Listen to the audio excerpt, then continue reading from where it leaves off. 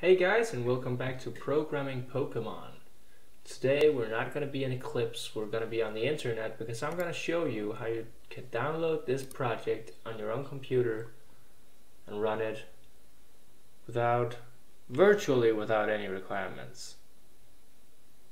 Alright, let's get started here by downloading the zip on the Github for the project. You can just put that in there on the desktop. And once it has downloaded, you open it and then you extract it. Just like always. Just like you always did with any zip file.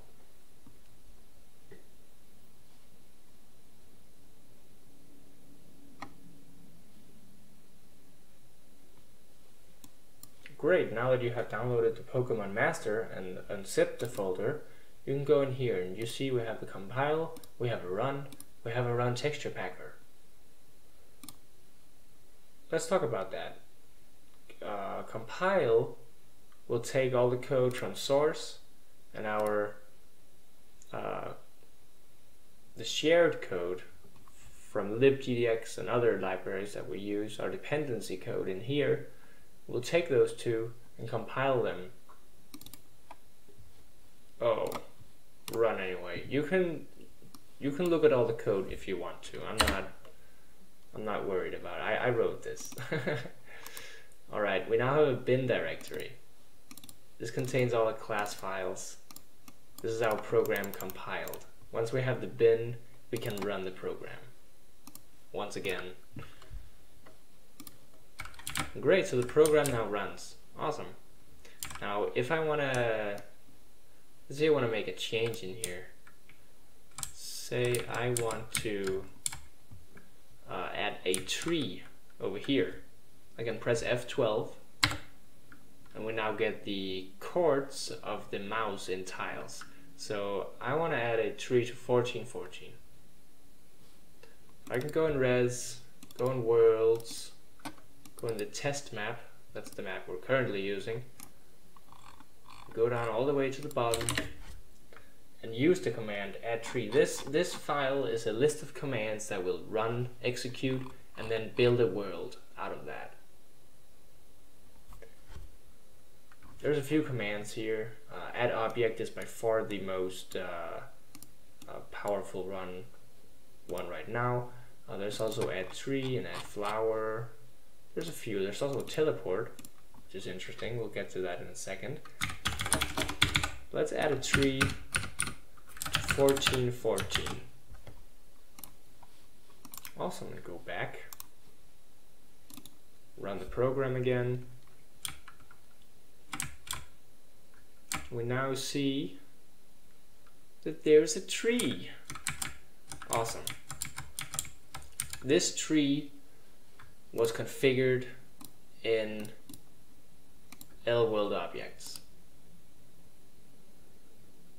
That's how this test map knows what to do. This add tree command can actually be exchanged for add object.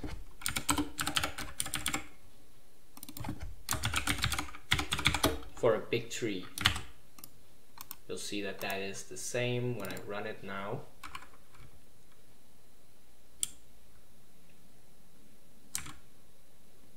Go up here, still a tree, and still blocking our path at just the right way. Now this way it blocks the path is configured inside this L-World objects. You can see we have a small house, we have a laboratory, we have a big tree and a sign. And here are the tiles that are blocking, that are containing the object and not blocking the way. Awesome. Now if we want to, we can make teleports. You'll notice that this map right here, this test map, has a teleport on 714. So let's explore that. 714, that's this door right here. We can go into that. and it will go to another map, this test map indoor.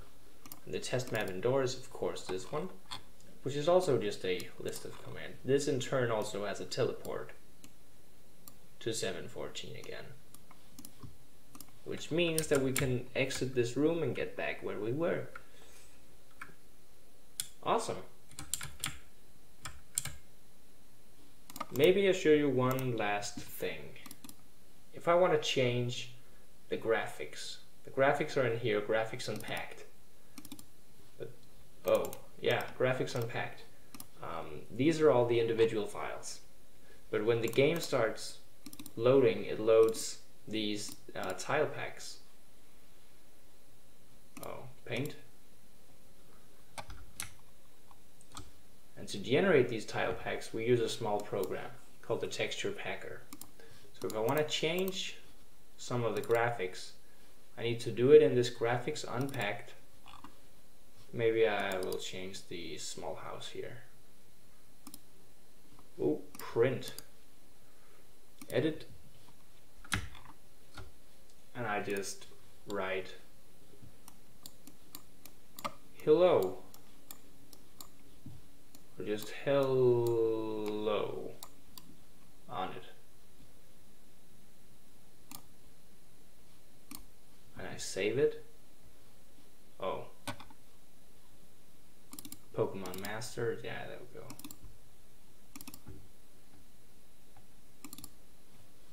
Small house replaced. Any transparency will be lost. Okay, so you don't use paint for this. Use something better. Because I just nerfed the transparency. But you will see what I mean anyway. It doesn't really matter.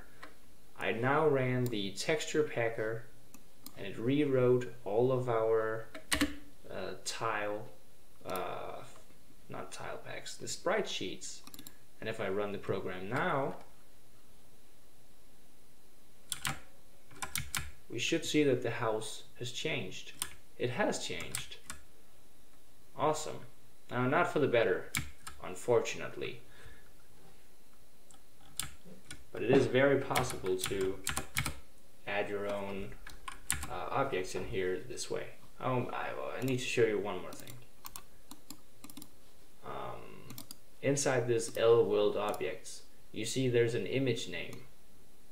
The image name is the name of the graphics in the graphics unpacked. So this small house is called up here small house. If I make a new image in here, I can make an object for it over here, and then I will be able to add object using my newly created object over here. So I don't need to be programming anything or changing the program in any way to make changes in this world. Alright, that's all I want to show for this time. Thank you for watching my video. Bye!